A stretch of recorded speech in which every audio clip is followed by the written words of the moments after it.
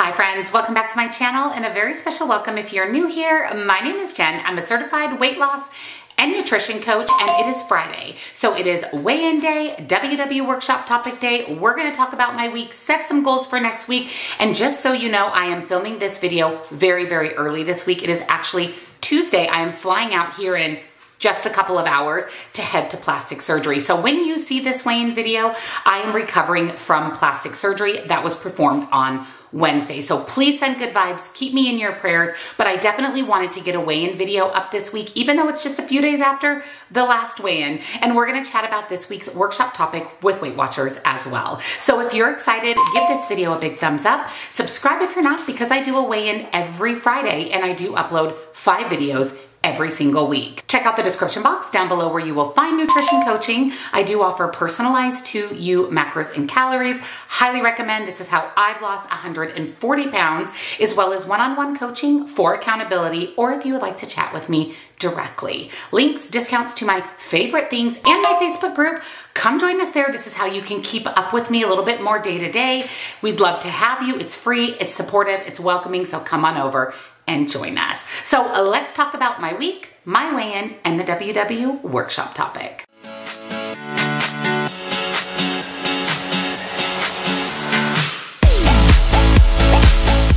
Happy Friday, friends. I hope you had an absolutely amazing, amazing week. I hope you had a lovely Mother's Day. We actually took my beautiful mother-in-law out for lunch on Mother's Day, and then I had a nice long conversation with my mom on the phone that evening.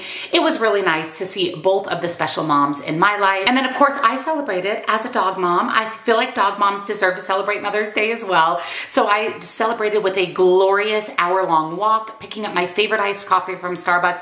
It was just a great Mother's Day, and I hope that you had an amazing Mother's Day as well. Like I mentioned in the beginning, I'm currently recovering from plastic surgery. I am really excited. I actually leave, like I said, here in a couple of hours, and I'll be gone just under a week.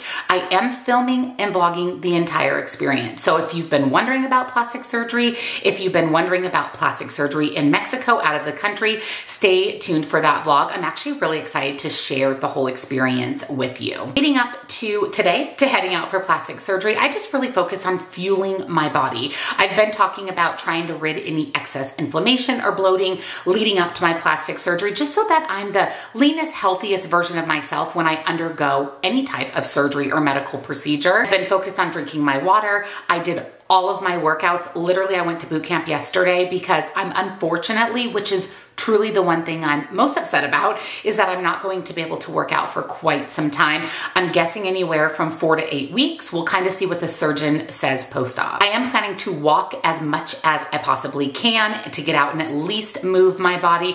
I don't know what to expect with this recovery. I really don't know what it's going to look like. I don't know how tired, fatigued, sore I'm going to be. So of course, I'll keep you guys updated as always as I go through the recovery process. And again, stay tuned for the vlog all about my plastic surgery and my friend Amy's plastic surgery experience in Tijuana, Mexico. Before I chat with you about my weigh-in, I do want to talk about this week's Weight Watchers workshop topic because it's another good one. And this is how to stop avoiding high point foods and enjoy them instead.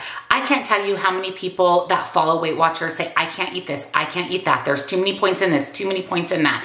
When we restrict or eliminate or moralize or put a moral value on food in general, it's a really unhealthy relationship with food, and it can lead to us not being successful on our weight loss journey. So I'm really excited that they are focusing on enjoying even those higher point foods throughout your weight loss. Do you ever think you'd be better off banning pizza, donuts, your favorite sweet treat or salty snack? You definitely are not better off. When we restrict foods, it's the #1 cause of binge eating. This is when we overdo it. Instead of eating a serving of potato chips or a single cookie, we eat the whole bag of potato chips or the whole package of cookies. And we want to stop that. So not only we're successful on our weight loss journey, but we heal our relationship with food in the process. Try this. Choose one of your tricky foods, then ask yourself a few questions. What is a sensible portion you can eat? Look up the points values and plan on how to fit them into your budget.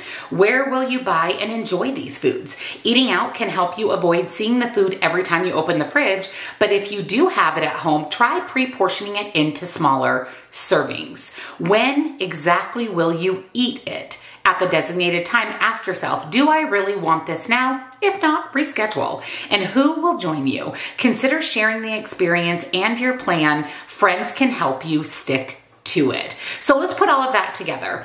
I'll eat 1 cup of cookie dough ice cream on Friday after work at the local shop with my best friend forever, Kate. So if you weren't thinking about your favorite food, you probably are now. And here are some really great tips on how to navigate still being able to enjoy your favorite foods on your weight loss journey. I always say, whatever you eat to lose weight, you have to eat those same foods to maintain your weight loss. So don't eat foods you hate just to lose weight, and don't skip foods you love just to lose weight. I really like the idea of pre-portioning out some of those trigger foods for you. If you love potato chips, buy a big bag, weigh a serving out on your food scale, and put it in a little individual sandwich bag. Bag up a serving of your favorite cookies. Bagging these up and pre-portioning these out is going to help you stick to a serving. I don't know about you, but I'm way too lazy to get up and go get another bag of chips or another bag of cookies. I'm just gonna eat the bag of chips or cookies that I have and call it a day. This will help you from overeating and help you from not taking the whole bag or box of cookies to the couch. Also remember not to restrict or eliminate any foods. Do not swear off foods while you're losing weight. Just watch your portions. If it's high calorie, you eat a little bit less of it. If it's high fat, you eat a little bit less of it, but you can still eat whatever you want to be successful, even those high point foods. I want to share with you 3 fast facts from Weight Watchers. Number 1, when people deprive themselves of certain foods, they're more likely to crave and end up eating those foods compared to people who don't deprive themselves. Number 2, vowing never to eat a certain food without a plan in place for when you do come across it sets you up to rely on willpower, which is absolutely unreliable. And number 3, creating a plan for when you'll enjoy these foods reduces the need to spend energy trying to force them out of your mind. And again, no food is off limits.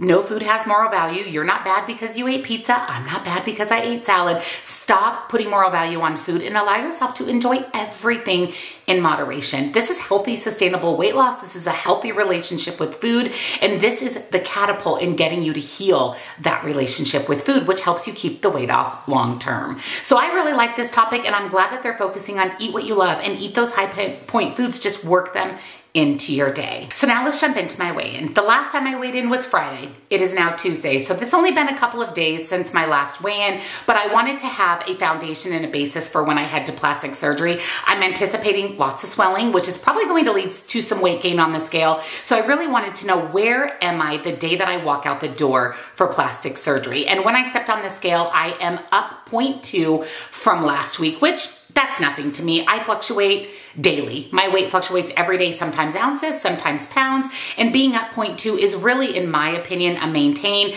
and I'm really happy with where my body is, where my weight is, where my mindset is moving into this plastic surgery. So I will go ahead and put up here on the screen how much weight I've lost total and what my current weight is, and like I said, I probably will continue to vlog when I get home through a little bit of the recovery process, at least the first couple of days, so I can let you know, what does that scale look like after plastic surgery. I want you to get the full picture. So now I want to hear from you guys. Let me know, how was your week? Did you gain? Did you lose? What do you think of this workshop topic? And are you someone who eats high point foods, or are you one of those people who says you can't eat those high point foods? I really hope that today's topic helps you rethink your approach to those higher point foods, those higher calorie foods, and start introducing them into your daily diet. There's nothing wrong with higher calorie foods. And if you enjoyed another weekly workshop topic, weigh in, and about my week, give this video a big, huge thumbs up. Again, subscribe if you're not so you don't miss any future videos, and check out that description box for nutrition coaching, links and discounts to my favorite things,